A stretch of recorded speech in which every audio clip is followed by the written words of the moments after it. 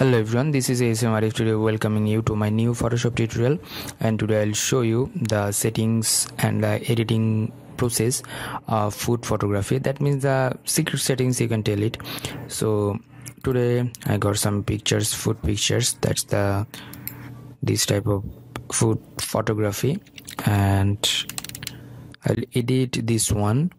I used here a light and the camera. The external flash Nikon SV500, and I use the camera D610 Nikon full frame, and lens that is the 50mm prime, and in a background I used blurry glasses which is like that, and this one a hand, and no extra light setup or other stuffs. And then I got this picture. But in this picture, if I zoom it in, everything is in a proper sharpness and lights, everything. But I need to edit this one for the background and other purpose. Just because of you are getting here something want to focus the product, then I have to just edit this photograph. So let's start the tutorial. If you are new in my channel, please do subscribe and hit the bell icon. The amazing thing of this tutorial is that I'll give you that preset free of cost. So if you want to get this preset, please check out my video description. So at first I'll make copy by pressing Ctrl J, and then go to the filter and camera filter. And you know, the version of Creative Cloud, you're getting the camera filter in free of cost, otherwise you have to install it manually.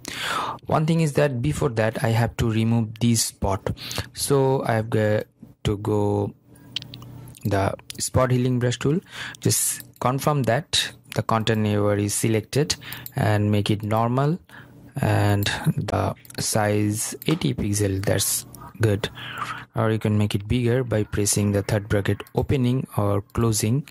So just select once, it will vanish. So everything is good, and now I'll open it up in a camera filter, camera filter, and then here is the preset options, and load the settings and food photography, and hit the OK button. Yeah, and in this photo I'll just got this type of amazing look. So if you need, you can just adjust the light of the skin. So here's the luminance, yeah, and here is the options of exposure. If you need, you can change it out, so that's fine. And the variance, yeah, that's fine. And the contrast, that's good. So you're getting like that. So before one and after one, the before one and after one. In this photograph you're getting that's not much lighted, and the other stuffs. In this photograph you're getting everything is like the shiny and the eye friendly and eye catchy actually. So you're getting this preset free of cost. Please check out my video description. So hit the OK button. Yeah, but the hand is not properly smooth like that. So for that I'll go to the filter and photo toolbox and skin finer, and now I'll edit this one. Before that you have to make copy by pressing Ctrl J, yeah, and then filter and the photo toolbox, skin finer, yeah, that's good, and make it zoom like this one minus this one. Yeah, in this portion I'll add some, reduce the saturation, add some brightness like that, and the shadow a little bit, that's good. And highlight, I'll make it like that, smoothness and everything, like, yeah, the hand color will be like that. So you're getting this type of looks. Then hit the OK button.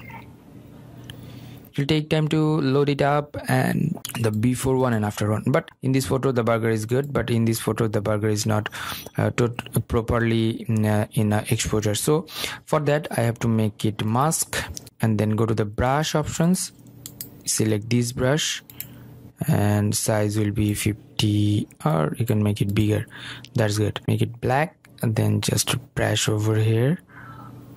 Yeah, that's fine. So you're getting the previous look of the burger, and that's fine. So before, yeah, only I changed the hand, so that's good. The before one and after one. Yeah, if you need, you can just make it crop like a 16:9 and hit the tick button. Yeah, it will be more amazing. So this one is the tricks to edit the food photography. If you need to change the background color, you have to go to the adjustment and the photo color balance, and if you need to make it like that or like that, yeah, that's fine. That's good. That's fine.